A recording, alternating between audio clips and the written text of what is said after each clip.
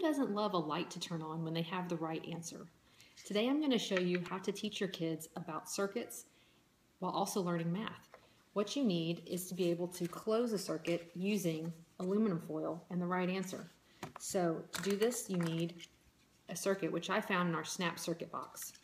You need the Math Circuit Challenge card, which you can print out from the blog. You can also make your own card, which your kids may really enjoy doing. You need tape, strips of aluminum foil, and a hole punch. I'm going to show you how to connect these cards together using aluminum foil so that you then can create this math circuit card for the circuit to be closed with the right answer. Now, this was my favorite experiment and most memorable experiment with my mom.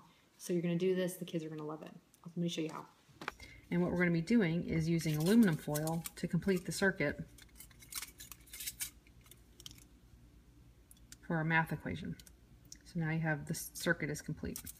So I have strips of aluminum foil and I printed out this math circuit paper, and you take your hole punch and you punch across each one, and then we're basically going to connect the right answer to the right problem.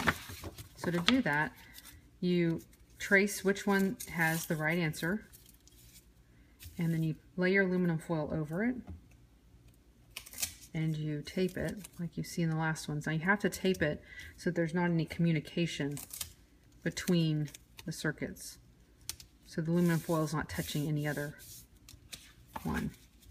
And then now when you go to complete the circuit with the right answer, the light turns on.